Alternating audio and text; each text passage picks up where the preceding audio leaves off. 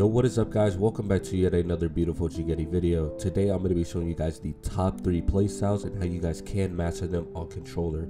If you guys going to enjoy this video, make sure to like and subscribe. Without further ado, let's get straight into it. First is a fast editing playstyle. Second is the piece control playstyle.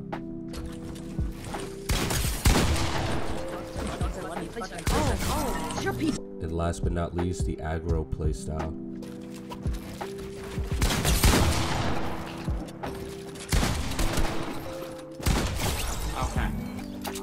Alright guys, and before we get into the fast editing part, I just want to let you guys know that these are meant for creative, but you can use them in arena too.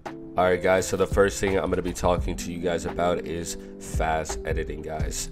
So basically what this fast editing is, I know you guys seen it, many of creators like Cultures, Pam, what's another one, Rift, all these fast editors who could do like stuff like this and keep editing and editing.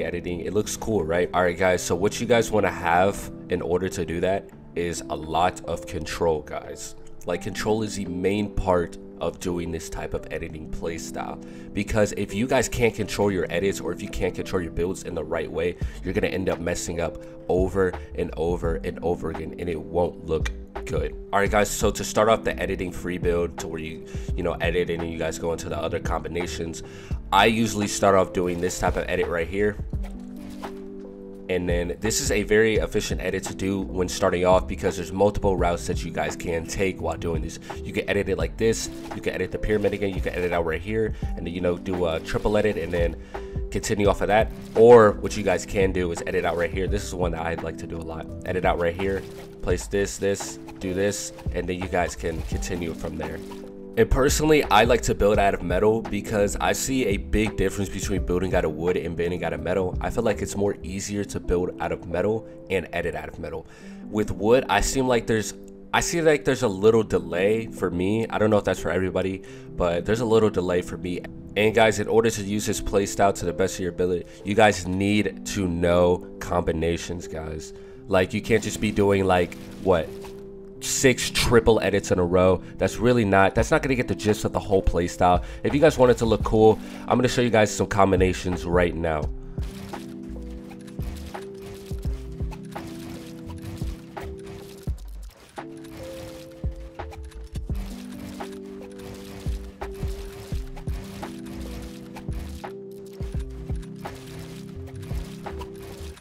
Alright guys, this is a very famous map known as the Raider 464 piece control map.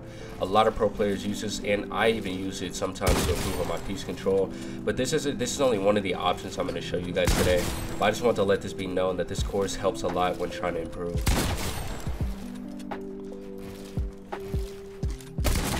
Alright guys, and I know I mentioned this a lot, but the finest 1v1 realistics is probably the best practice for piece control, guys. I mean, this is how I started my piece control journey, guys. It's basically the closest thing to arena. And while going up another player, it gives you multiple opportunities to improve on your piece control.